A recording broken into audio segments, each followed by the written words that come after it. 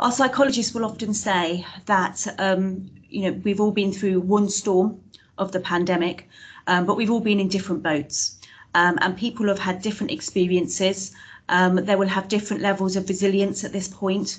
They will have different sort of baggage that they carry with them of things that have happened in the past. And therefore, our offer needs to be different to match what people need. The key message really around mental health is reaching out to talk. Now, that might be to people around you, in your families or in your communities, but we are also there to support people. We have our mental health number. This is a 24-hour line, self-referral, anyone can call, and that is staffed by mental health staff from NHFT and from Mind Charity. I think it's important to recognise we get a high volume now.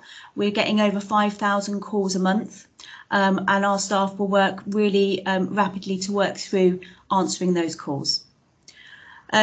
We also have our crisis cafes, another offer which might suit other people better.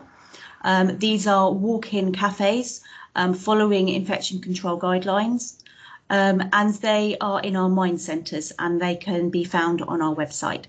And this is about, some people will find it easier in times of crisis to talk face to face, and we recognise that, and we'll put provision in for that.